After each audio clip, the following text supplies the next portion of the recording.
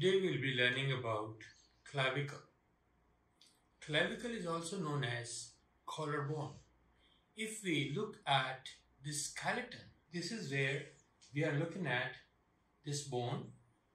This is a modified long bone because it lies horizontally. It extends from the sternum towards my shoulder.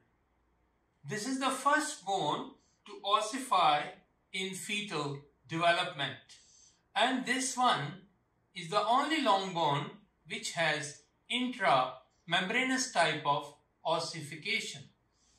Both the ends of the clavicle, the medial end and the lateral end, they exhibit a very unusual type of a synovial joint, and these joints are atypical synovial joints.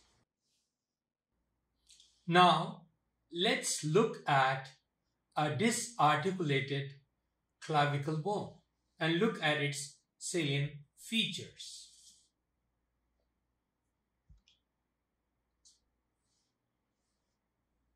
This is an disarticulated right-sided clavicle, and you are looking at its two ends. You can see very clearly this end is rounded and this end is flat.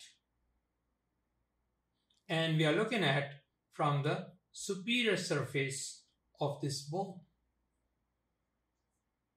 This is the anterior aspect and that's the posterior aspect. The rounded end, it goes towards the sternum, and the flat end, it goes towards the acromial process of the scapula.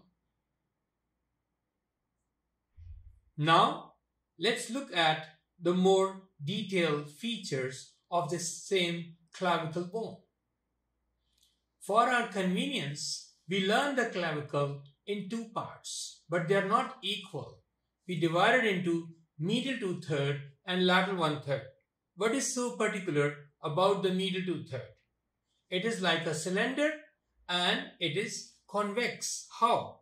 Anteriorly, the medial 2/3 is convex and the lateral 1/3, it is flat and concave.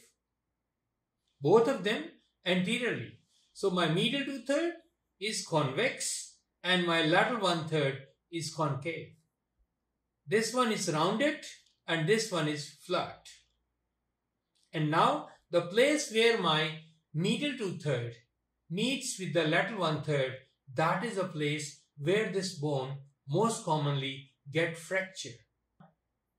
The two ends of this clavicle bone, they make very strong joints, and these joints are connected by very strong ligaments, and that's the reason once there is a trauma, this clavicle bone usually don't dislocate from either of the ends, rather it fractures. Where is the weakest point? Now let's look at on this given x-ray the place. You can see, let's highlight the clavicle bone within this x-ray. So let's label it, and now you can see the two ends where you can see there is the fracture site. And this is exactly what I said before, the medial 2/3 and lateral 1/3, the place where they meet, that is the commonest site where this bone can be fractured. It may be fractured at other sites, but this is the most common site where it can be fractured. Now let's look at the inferior aspect of the same clavicle. As we have seen previously, the superior surface was smooth because it lies under the skin, but the inferior surface is meant for various attachments. That's why we can see so many impressions which are visible on the undersurface of this clavicle bone. And now look at it on the inferior surface. This end, this is the sternal end, and it articulates with the sternum, the manubrium part of the sternum, and there is a facet. This facet articulates with the acromion process of the scapula. And now look at it. Near to the sternal end, there is a very prominent impression, and that is a location where the costoclavicular ligament get attached. And then we can see there's a tubercle here, and this tubercle is given the name of conite tubercle. It also serves for a ligamentous attachment. And then we can see there's a line, and this line is known as the trapezoid line. Now, let's look at this model again. Now we can see here the clavicle bone, and this is the sternal end, and that is the acromial end. And at these both the ends, as I said in the beginning, there are very unusual type of synovial joints. Medially, at this location, this joint is known as sternoclavicular joint, and this joint is an atypical synovial joint, and if we classify it, this joint is a saddle type of joint. And this, why it is atypical synovial joint?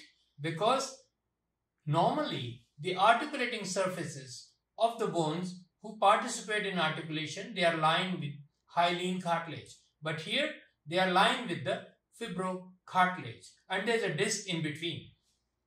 And the other end, which is the acromial end of the clavicle, and where it's been articulating with the acromion process, so this joint is known as acromioclavicular joint, and this is also a synovial joint, and this is a plain synovial joint, but we don't call it a typical synovial joint. It is also an atypical synovial joint because the articulating surfaces of the bones are not lined by hyaline type of cartilage, rather they are lined by fibrocartilages. And these two joints, in these two locations, the clavicle is held so strongly that there is less likely chances of dislocation, but more commonly it fractures, and we know the site where it fractures. So what are the possibilities? So let's see, this is the site which we have seen, the place where my medial 2/3 meets with the lateral 1/3,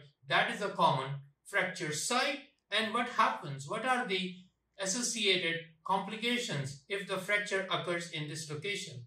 You can see that just behind that we have this neurovascular bundle, and there we have the brachial plexus, we have the axillary artery and a vein, and these are the structures. They are susceptible to be damaged in this type of fracture.